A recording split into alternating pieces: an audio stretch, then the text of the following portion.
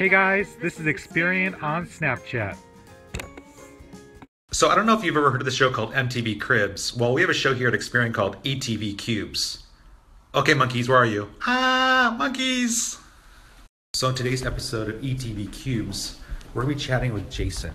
Let's head over to his office right now.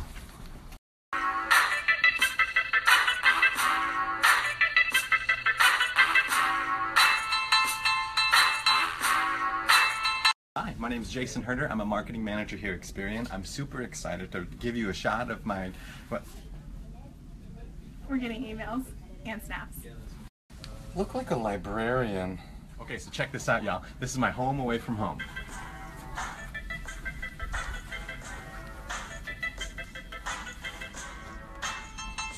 So I think I'm the only person here at Experian that still uses pencils. I sharpen them every single morning, and I have this lovely sharpener that I use.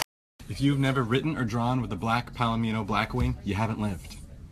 This is my favorite mug, my boy Homer. Gotta start every day with a lovely cup of coffee. Start every morning with calisthenics. What a better way than horse. Colby. 3-pointer. Alright, so let's check out my toy collection.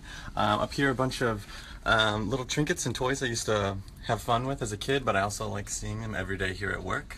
Very fun. Gotta have your emergency clown nose on hand. If you're in a bad mood, boom, instantly happy. Right here is my Andy Warhol soup collection.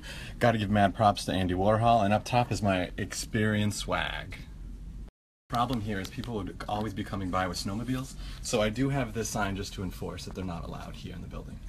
It's Friday and we party on Fridays. My cube has a party mode. Let's check it out.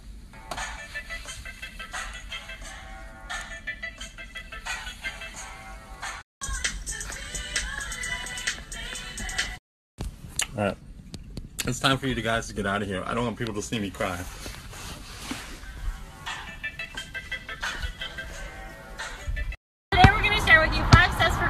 Budget, which actually relates to basketball, and it's perfect for the NBA playoffs.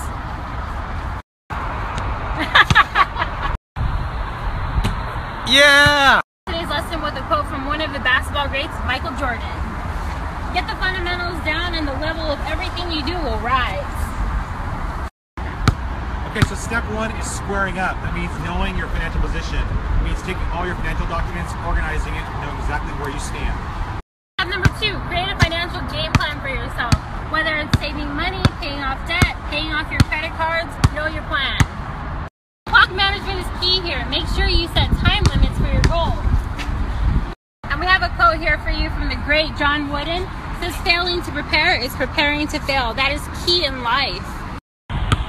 Okay, so step number 3 is tracking your stats. You should be monitoring how you're spending money, where your money is going, as you're accomplishing your goals. You're always going to encounter financial obstacles in your life. So step number 4 is pick and roll. So it's important to pick somebody that can help you roll out of those financial obstacles. Mike, can I get a little help? Step number 5 is celebrating the wins. You know, you set a big goal for yourself, make sure that you celebrate those milestones.